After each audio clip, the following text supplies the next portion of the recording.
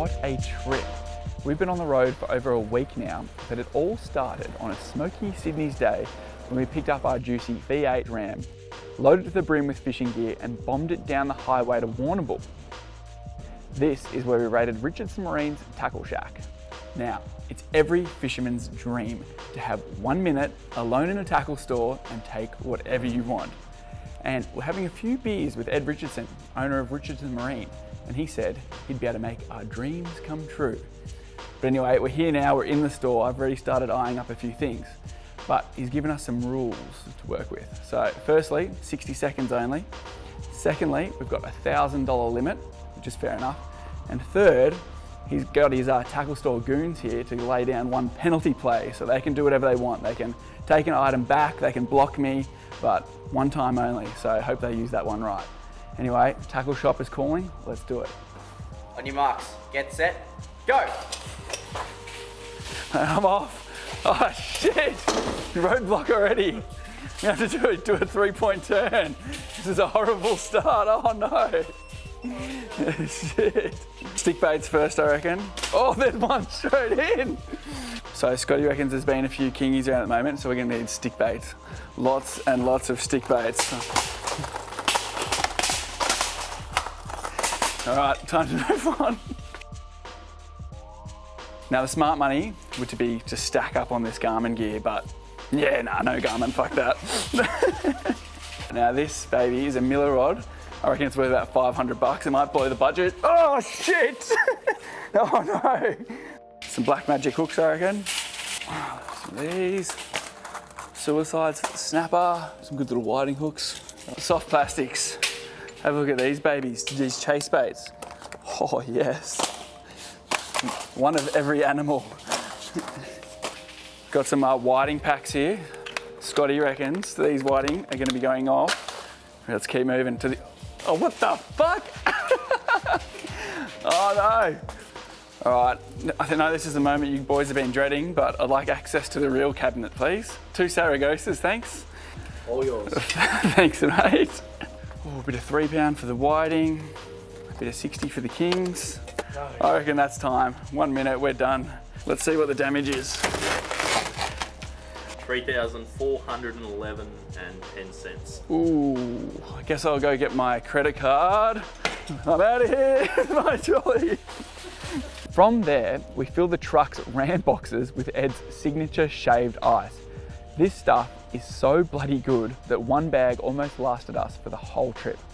It's made with 5% salt water, so it stays freezing cold for much longer than servo ice. Oh, and if you're wondering, the Ram boxes actually have bungs in the bottom, so once the ice melts, we're easily able to drain them out. The next day we went out of Port Fairy, convoy style, with longtime buddy Scotty Gray. The weather was absolutely shithouse, so we stayed in close and chased King George whiting. After around 3 hours and about 300 wrasse, we finally got into the whiting. How's that for a whiting? Look at the size of him. A snapper and even a cray. But as usual, Scotty outfished us substantially. After that awesome little session, it was time to hit the beach and see what we could wrangle up for dinner. Welcome to the Captain's Cooking Show. Nah, I'm just talking shit. The Captain does not have a cooking show, and it probably never will, and there's a very good reason for that. We're all shit cooks, except for Miguel. But anyway, as you would have seen yesterday, we went out and caught a few whiting out off Port Fairy, and they say that you can't fuck up cooking a whiting, and today we're going to put that theory to the test. We've got a pretty good setup down here though. We've got the Weber, we've got the Otterbox, and we're going to try out a little recipe that we saw over in Western Australia with crayfish, and that's crayfish tacos. So we're going to do whiting tacos today. We ran down for local IGA, we've got limes, we've got lemons, we've got avocados. We are ready for action. We're going to do a little bit of a guacamole first, a nice chunky guacamole with some big red onion, and then we'll put the whiting onto the grill with a bit of panko crumbs, a little bit of butter, and finish it off with a bit of cheese, a bit of salsa, a bit of tomato. Hopefully, there's nothing that can go too wrong here, so we should be right. Then we'll just have a little fish and gobble up our dinner over the open fire. We continued west to the tuna capital of Victoria. Actually, probably the tuna capital of Australia, Portland. He would be chasing, flathead. Don't know how that happened, but we were fishing with two young guns, Jonty, who's a mechanic, and Lockie, who's a sparky. So we feel pretty much invincible as we head out to the flatty grounds. What the boys didn't tell us though, was that the flatty grounds were in 100 meters of water off Bridgewater. It was blowing 20 knots straight on the nose, but the 2250 lapped it up, and after an hour of traveling, we'd finally arrived at the flatty grounds. We've traveled less distance for marlin, so we're hoping it was a bloody good spot. With enough flatty fillets to power a small fish and chip shop for a Sunday night, we decided to set our eyes on a new quarry, abalone.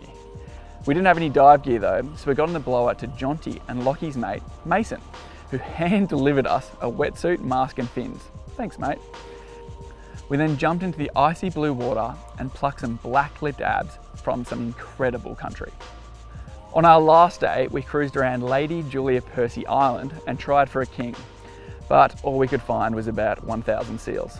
Still, it was a bloody beautiful place. The new Stabicraft 2250 Ultra Centrecab is one seriously versatile rig. We fished for Chinook salmon up a river in Oregon in the USA aboard one of these, and they feel just at home there as they do off Portland in 100 meters of water with 20 knot wind and a 3 meter swell. Staby have done an awesome job designing a boat that offers a spacious walk around while still offering a massive cab, big enough for 4 big dudes and all our camera gear. Now another awesome thing about this bow section, the walk around, it's got a little elevated platform right at the front here, and you can actually fish right to the edge and feel totally safe because the bow rail just sits perfectly under your knees there. This thing is awesome. Features on this demo rig from Richardson Marine include a banging fusion sound system, trick Garmin setup with 1 kilowatt transducer and a radar, the V-berth extension, deck wash, more lights than a Melbourne nightclub, and the list just keeps going. There's a huge 300 litre fuel tank that pairs nicely with a punchy 300 horsepower Suzuki. We had the foam-filled hull humming along at 40 knots. Tow weight is around the 2.5 tonne mark, and we didn't even know it was there with the dram pulling her along. As we've said before, we bloody love the forward-raking windscreen design, and we reckon a lot more trailer boats will be adopting this configuration. Price-wise, you'd be surprised to hear that you can get this whole rig, truck and boat for around 300 grand as tested, as you see it today. If you went to the base level truck and a standard stabby, you could do it for around 210 grand. Now that's a bloody bargain. We had an epic time touring around the southwest, and we couldn't think of any better rig to do it in than the 2250.